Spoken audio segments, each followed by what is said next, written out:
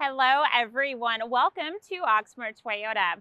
I'm Gabrielle and I wanted to take a minute, talk about this vehicle. It is a 2024 Toyota Sequoia. Now this is the SR5 hybrid, but it does have the TRD Sport package. So this color is pretty rare. You're not going to see a whole lot of them. It is the Lunar Rock, absolutely beautiful. Now, with it being a hybrid, you are going to have the blue in the Toyota symbol in the front. You have that big front grille, really aggressive looking. There's going to be LED headlights. You do have your fog lights as well up here. Now, going on to the side, you're going to have the 20-inch alloys. So they are black, and you are going to have the TRD in the red in the very middle.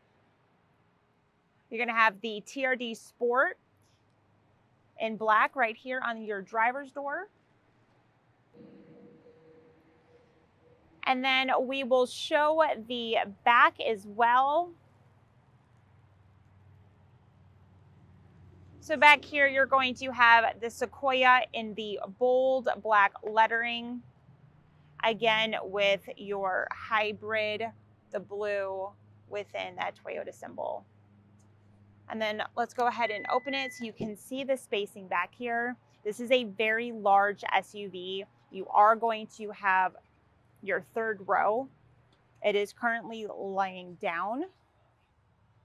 You're going to have an all-weather floor liner back here. Another couple things that are back here, you're going to have your 120 volt. You're going to have some charging ports back here for your third row, cup holders. You're also going to have your first aid kit, and then you are going to have a quick charge cable kit. Now going into the interior, it's beautiful. You are going to have your black leather interior. The seats are really neat. It kind of has like a white underneath, really cool, like diamond-esque pattern. Now your shift knob is going to have the TRD on it. Then looking up, you are going to have your 14-inch audio multimedia.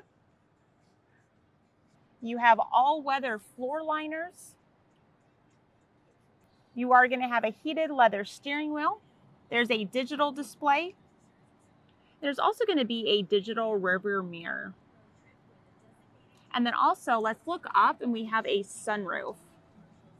So going into your second row, you are going to have bench seating.